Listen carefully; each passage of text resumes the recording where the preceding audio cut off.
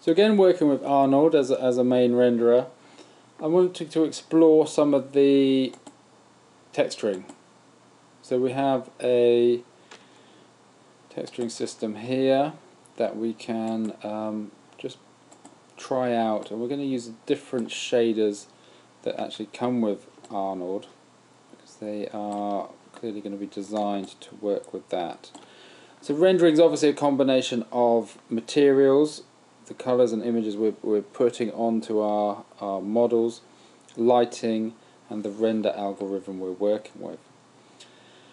So if I right click this object, making sure it's in object mode, I can go down and assign a new material.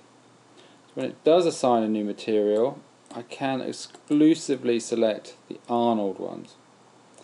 Now this will allow me to just start with the aiStandard. If I click on that one, I find that will show up now, slightly when I bring in a light. If I want these to show up without a light, if I right click this one and assign a new material, instead of saying standard shader, I can have a wireframe shader. Now the good thing about this is that it illuminates slightly, so I can see that on its own. I can see that come up without any other lighting in there. That's a good way to start when you're working on items and you want to see them, or you haven't textured them and you want to render them using Arnold. It allows you to have a very simple texture base for that. Going back to this standard one here, how do I get this to show up? Well, it's very simple. I need to put a light in there. I haven't put a light in there yet, and I'm just going to click on this directional light for now, just to bring that up, and I want to rotate this so that it is angular rather than flat on. So now if I render that, I am getting this shader coming up in the viewport there, which is great. So I'm starting to see this, very simple lighting. But what I want to do is really explore, further than that, I want to explore how I can work with different textures on this. So let's just do a little bit of modelling to make this work. I'm going to move this slightly. I'm going to keep it in that cube shape, 0.5 up, so it's actually underneath that. So I can have something underneath. I'm just going to make a surface underneath. So again, I'll make another cube. This one I'll have at minus 0.5 underneath, so it should actually show up underneath that. No, it's underneath here. Yeah, I'm seeing that. The ball is something that I can move up and out of the way. So that's going to just expand under there. So I'm going to use scale. I'm going to scale 48 in the X and 48 in the Z dimension, and just bring that up.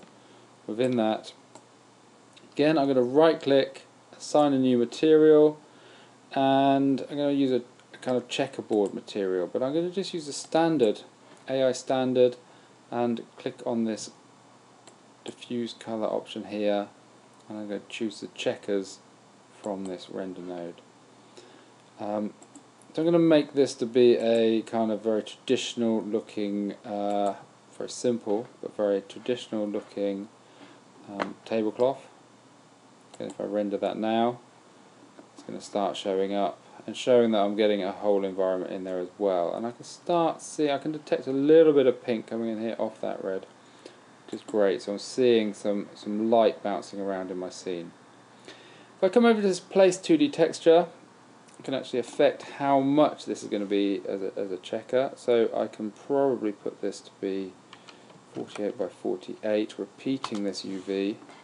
That's what I want. If I turn on that texture there, I should be able to see that in my scene. So textures and lighting is very important to have on in your scene. You can see much more with that. I'll just start saving this.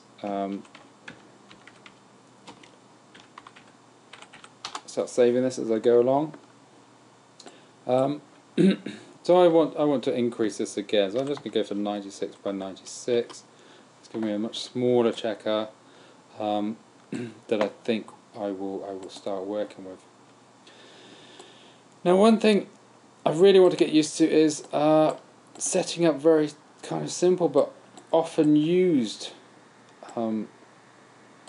textures that I've actually got very lazy at creating myself. So because I have lots of presets in the previous version of Maya, I didn't used to try and make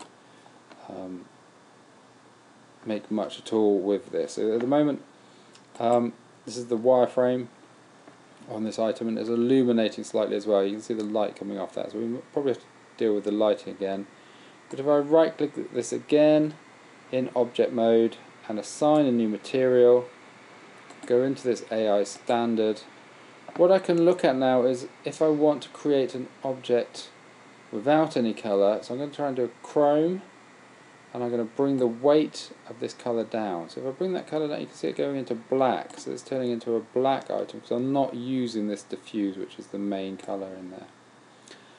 I also have specular. If I turn up the specular, the weight of the specular, this will make it more reflective as well. So we'll save the scene now, just in case it crashes or anything, and render that again. You can see I've got a metallic looking ball with these reflections on. So there is a slight roughness on it, so it's diffusing that on the surface, but I am working up very quickly just by changing the aspects of this that I'm working with into a chrome-like object. So if I bring that roughness right down, I should be able to, without much ado, add in that, and you can see it's reflecting perfectly the scene around it. Now it is dark. I will at this point start bringing in a sky dome, or perhaps an environment around it. So if I bring up the render settings, I can bring those on, and the Arnold render settings environment, I can bring in a background. And so if I bring in I can bring in a physical sky shader to give it some colour, and just try rendering that. You should be able to see it. No, it's not showing up there. It should have a on the top. If we're looking upwards from the horizon, get this blue look in there, but it's not actually showing up and reflecting on this ball. It's not working as I really want it. I have an HDR image I can work with again that I used in the last one, so I'm going to delete that and disconnect it, that sky, and I'm going to create a sky shader for this instead, which I'm going to add in the file that I want to use. I'm just going to click on that. Again, I'm using a field. This is like a picnic in a field. It should come up once it's loaded it in. And so if I remove those slightly, we should see this image come up on there. And when I render this time, you get a very bright scene. We're seeing that reflection in there as we come through. So again, we need to turn off the visible aspects of that, and we should be able to just have that reflecting. Oh no, visible in diffuse, it does want to be visible. Or is it just reflecting a dark spot? So that's something to play with, but it is giving me that chrome look, giving me the chrome look that I wanted on there. Another aspect I want to work with is glass.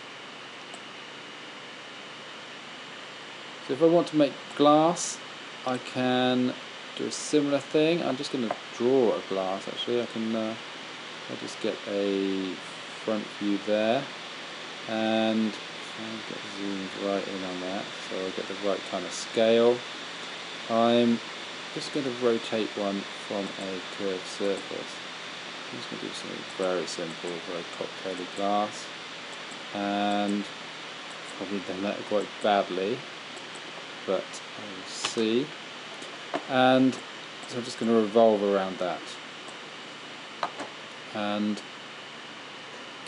zoom in on that one. I find that it's actually not as bad as I thought, but it does need to come up slightly. And I would spend time adjusting that stem. That stem's not very good. But if I right click it, assign a new material, again go to an Arnold shader. So this time, keeping the specular down, also bring that diffuse down as well. So I bring the weight of that aspect down, and the weight of refraction. That's what I'm going to use, not reflection. Refraction is what will allow it to change aspects around. So now I'm going to bump up the IOR value. You can look up IOR values on the internet. I'm going to give this about 154. I find that looks right. Might not be the perfect accurate number. You can see I am getting that kind of look in there as well. I think I've ruined it without adding in that sky dome. Something I need to come back to and look at again. But I can see within that I am getting these reflections of the scene in there. So if I just get that at the right angle, so I've got a nicer background in there. You can see why I'm using the checkerboard now. The checkerboard really reflects fairly well.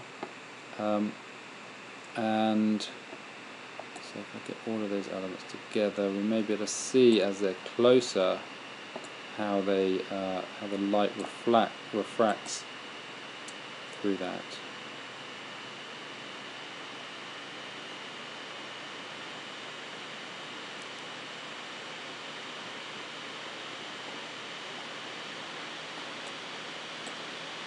So again, I am going to take off this transform. I'm just going to take that out of the scene. It is blowing out the scene very much. Cut it. And again, I'm just relying on this directional light, single directional light now. Having another look at that in a much more subtle way. So you can see how that is working. Difficult to see exactly what's going on, but that will give me a glass look within that scene if I'm working with that. So again, this is something we can adjust and work with, but it's something that gives us the basics of these shaders. Now another way of working with this is to take a scene that's already been made, and if I open a scene, this is going to be one that I've downloaded from 3drenderer.com, which is a fruit bowl. I'm going to open that up, and you can see in there we've got a very nice looking bit of modelling. If I open up this render view, I'll make that a bit bigger, bring that out there. If I render that in Maya software, it comes out great. If I render that in Arnold renderer, again it's going to be very dark, but we can start working with this straight away by selecting all the elements. If I press escape, that will stop it rendering. If I select all the elements, right click, assign a new material, and give it the AI wireframe, I'm going to start being able to render that and start being able to work with that as I go. So as I get into that, I can select certain items that I want to start working with. So these ones here, right click that again, with two bananas. I'm going to just select the Arnold shader, aiStandard, and very simply now I'm going to give that a colour. I'm going to click on this colour here and give it the standard yellow and let that close down. If I render that, it comes out a bit dark down there. I'm not quite seeing that because there's so much white in there. That should come out. No, I'm not. I've changed the refraction colour, so watch out for that. I want it to refract yellow. I need to go back to the diffuse colour here. So simply click the yellow, and that should come up within the renderer there. So I'm getting colours very quickly here. I'm just going to go through the items in here. So I've got an orange. I'm selecting that in my outliner, and put that aside. I'm going to just assign a new material to that from there, and each one I'm going to make very quickly using the aiStandard. Choosing level of colour orange now. Apple and a pear. I'm going to do both of those. In fact, pear, apple. I'll give a look. Assign a new material. Arnold shader, and I'm going to make those green. So diffuse colour again. Green's a little bit too much for me. I'll let myself use that very luminous green within this. So I should be now getting a few different elements in there that are coming up colour. The light's coming from these meshes, so it's not helping me in a lot of ways. This wireframe mesh, it's not helping me light the scene, but I can see that that's going to come up well. So again, if I want to go into the Arnold lighting, I can say Arnold lights, area light, and then I can start bringing up a lighting system that will work for my scene. I can then just really grab hold of that, bring that up and out. So with this light, I can see that it's got this, focus in on it, this kind of stem pointing out, and that's the direction it's going to light.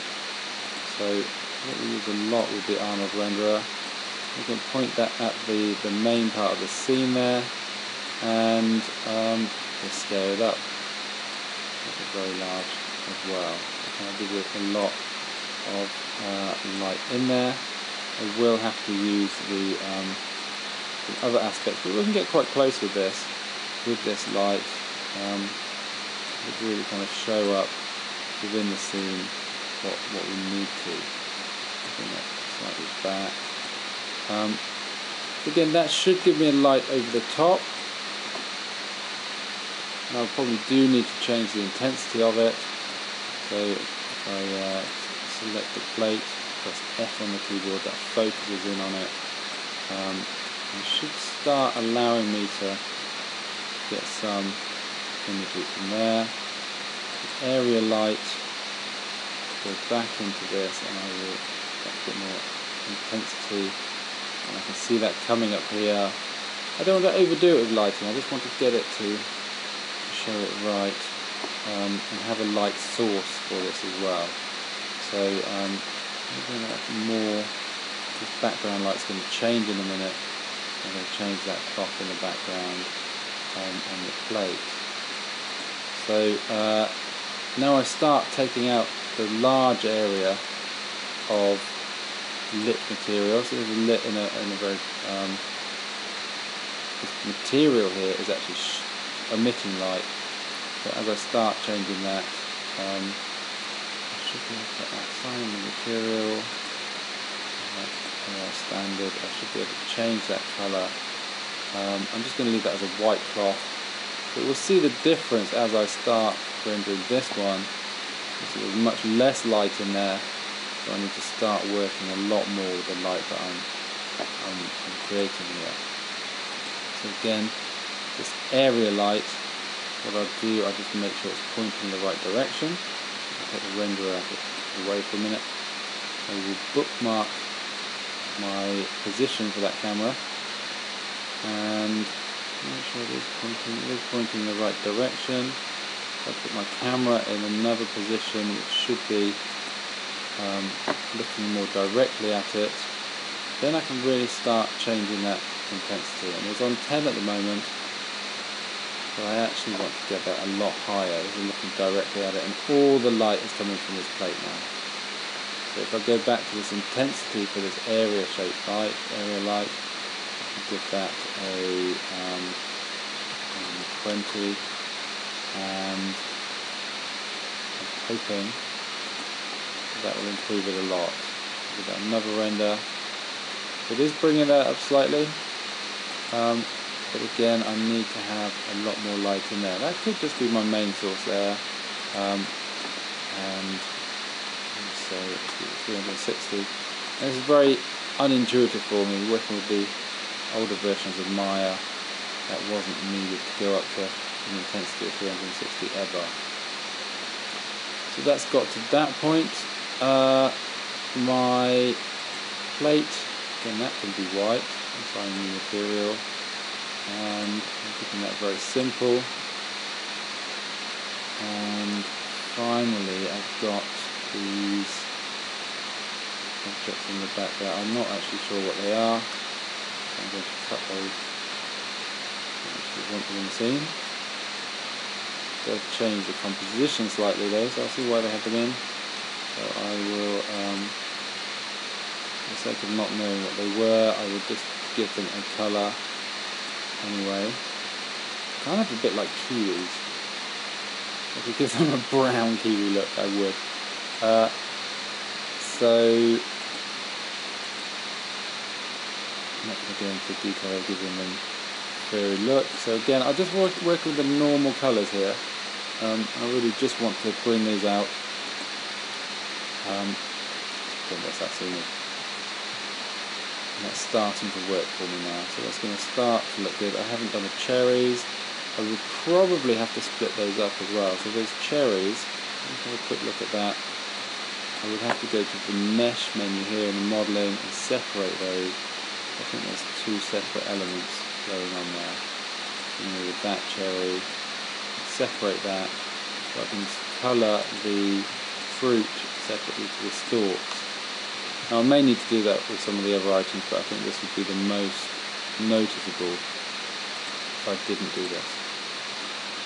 So finally the diffuse of that, red, cherry red, like that, and then the stalks I can also select, and those I can change to be brown. So that's all the texturing I'm going to do.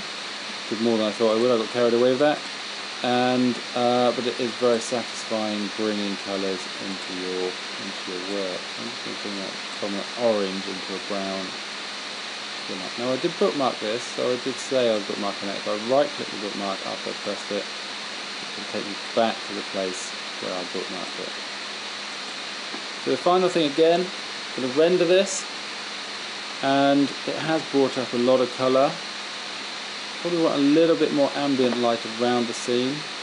So I'm going to make an Arnold sky dome light in there again, and bring that in, and finally I just want to bring that intensity right down. And this is really just a fill light that gives it a lift from what it was previously. Save that image, render that again with the sky dome in there. I should be able to see that lift slightly in that. If I compare that to the previous shot, you see it's kind of got a general lift to those colours.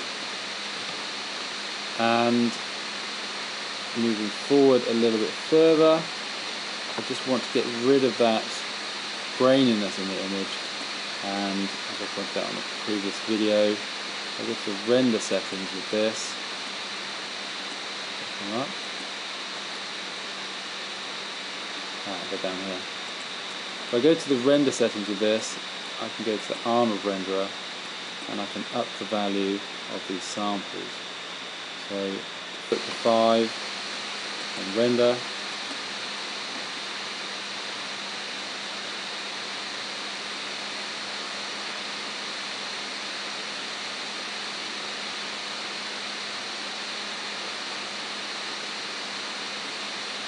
Now I've sped that up because it's a little bit boring to watch on its own.